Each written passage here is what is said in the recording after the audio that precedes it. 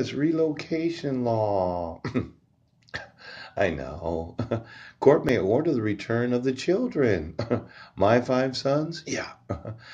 Your failure to give proper notice? Yes. To the respondent that you were moving to Jefferson County? Uh-huh. The court may order return of the children. The other parent? Yeah.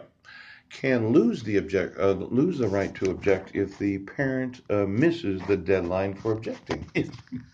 Well, since you didn't tell me you were moving, pooch, you didn't sign the protection order, yes, and you didn't give me a dissolution of marriage, yes. I first found out about the whole move, well, pooch, the arraignment. That's right, Judge Landis. Did you read the protection order? Yes.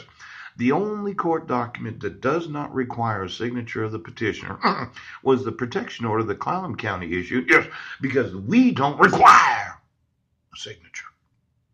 They did it in the name of the best interest of the women and children.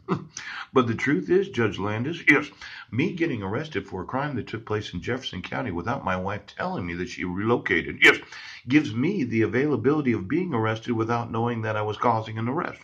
See, I could have went there at some point, but I didn't. But if I had, yes, it could. I could have bumped into her unintentionally and got arrested.